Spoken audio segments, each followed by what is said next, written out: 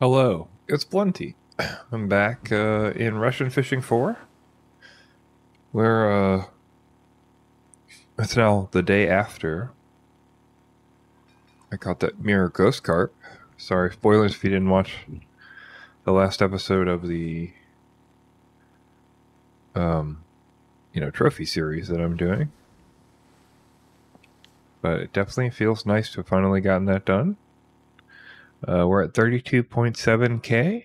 We just put in a 2-day ticket here in Norway. We're gonna head back out to our 34. We always hope for a couple trophies, but obviously we're here for silver farming, and that's what this episode is. We're going to be using our mega perk again. Just if you don't know, this is plus 7% to marine and plus 2 to pilker rigs. So we're getting basically the best bonus you can possibly get for the small areas that we're fishing in. And yeah, I'm using my Goliath, locking at 80. Because this guy can handle 88, and my Goliath can lock plenty there. And we're back on blue stuff, and we're going to use the 107 and 3 755s on blues, and we're going to look for Sori. Sori are typically pretty good money, and there's a spot on VK. There's specifically a VK group called China Spot, and China Spot tags in Norway Sea had this spot that looked very good for Sori. There is no cafe for them right now, but if there's a cafe, it's even better. But yeah, we're going to see what we get out of here. Maybe a Sori trophy. I already have one, but we'd be happy to take another one just for the silver at this point. Or a BT Sori that I could mount on a wall would be pretty cool. A BT Sori might be a medium, and we're not going to have room on the wall, so we may end up having to go a house, and I'm not opposed to doing that. But I don't know if I would want the Norway house or the quarry house, because the quarry house is only like 14 gold right now. So, it's like 30 bucks. Anyway, who knows? It would be nice to have a house to display my stuff in. Okay, here we go. I'm gonna get to fishing, and then I'm gonna, as we normally do, I'm gonna have you join me when something's going on, or we'll do a check-in some way through the fishing. So yeah. Also, just in response, somebody asked in the comments, and I suspect other people might be curious as well. Oh, we're also going to clip to 20 here. I'm sorry, I meant to say that. We're on the 34, we're clipping to 20. I mentioned this in the last video as well, but we want to be sometimes doing this clipping thing and just catching everything in that middle layer on these low spots. But I digress. Someone asked in a previous episode why I don't record everything and then edit so that, like if I catch a mackerel trophy or something here, I don't know what's coming, so I can't start it early. I can't unpause early. Part of the reason for that is a big part of my motivation for doing this style of video was that I don't have to do the editing. I do other YouTube content as well.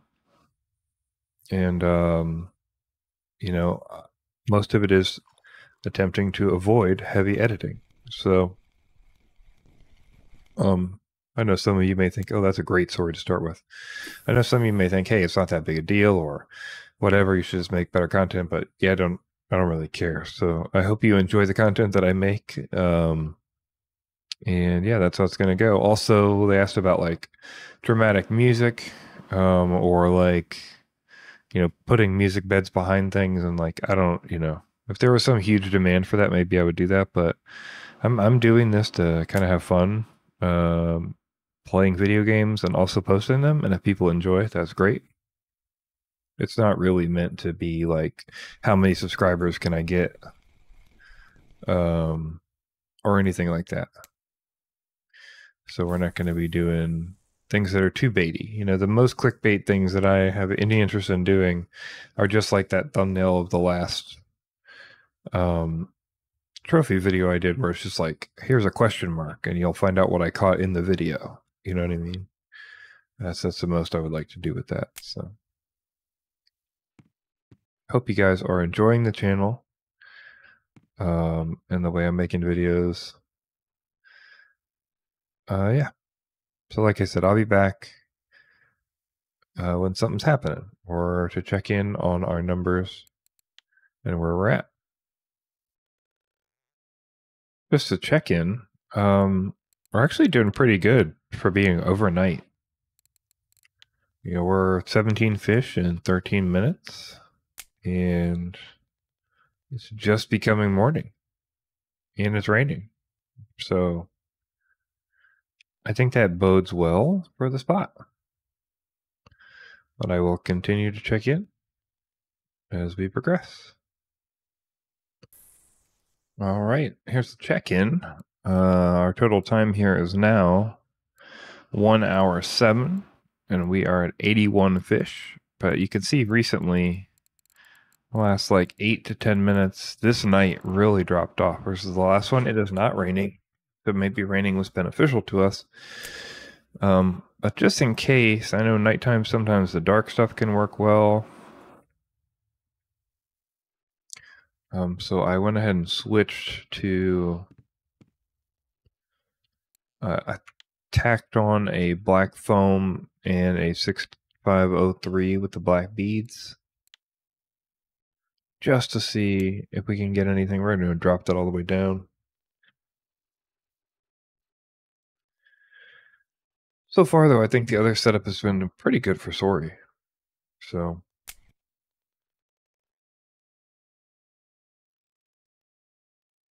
not sure.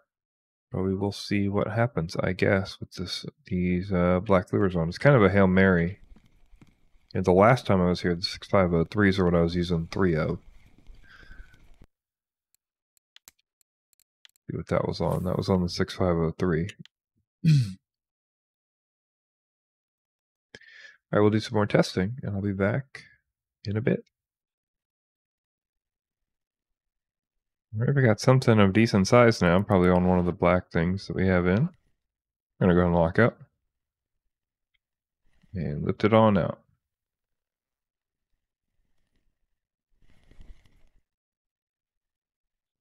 I've been trying to decide what I want to get first. If I go with the C setup, am I going to buy the heavy boat rod?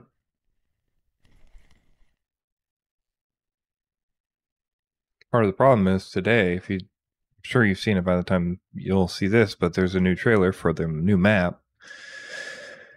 And the new map is a carp map with bottom rods. So, like, should I actually just save my silver and then either buy the new reel that comes out or buy, Vengas or something? We got bigger carp, maybe angrier carp. Or maybe it'll be new carp rods with different limitations. Who knows? So.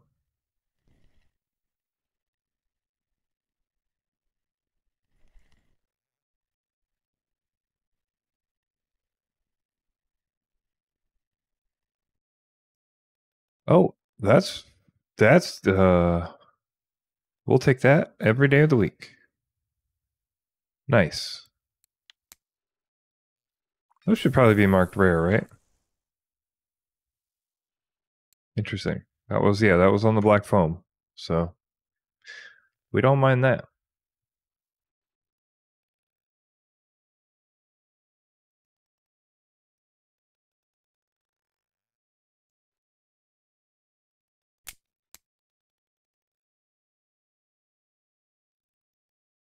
Right, I'll be back. Also a place. I'm gonna guess, let's see, is that on the it's on the lurker. All right, we got our first actually big fish. I'm gonna lock up. I think he can pull pretty hard though, so we're gonna have to be careful.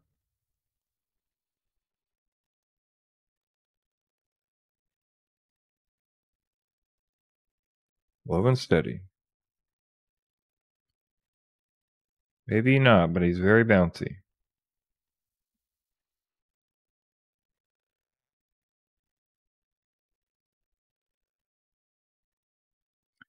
It's like a little halibut, maybe?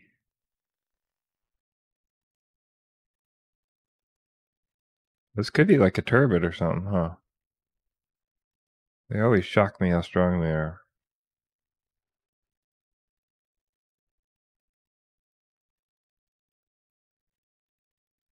I'm so worried whatever it is about to max out the bar. I don't want to miss. I want to miss it.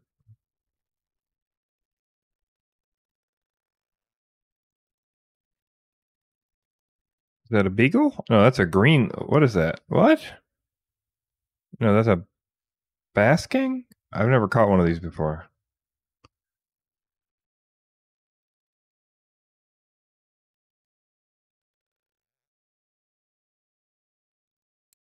Oh my gosh. What was he doing out here? Excuse me, sir. It's a 2-meter fish. Get the heck out of here. Let's get back on the spot here. Jeez, how rude. Go home, sir. Let's see, what did we catch him on? Let's stop and then... The lurker. Oh boy. Well, yeah, careful for that when you're out here, I guess. That's got to be pretty rare to happen. At least has not happened to me before. So, all right. See you guys soon, I guess. All right, we're at the end of our ticket. We did 2 hours. Here's our net. We got 134 fish. I kept all the non-markers as well, except for the last one. I think I tossed a sculpin.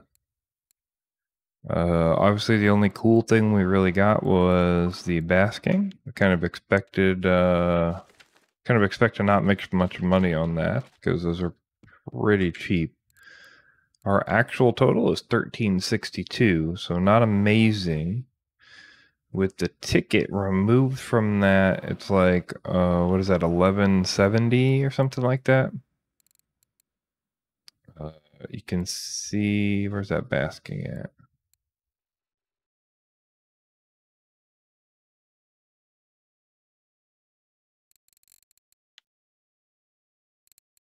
Oh, it doesn't show up in here. That's right. 8713. I guess that's not as bad as I thought it was going to be because it came up pretty easy. So we'll just double check for cafes.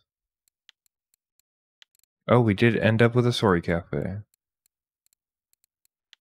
The 176. So that covers our boat ticket, basically.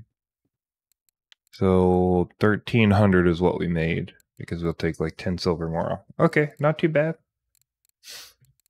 That's going to do it for me. I will see you guys next time. Peace out.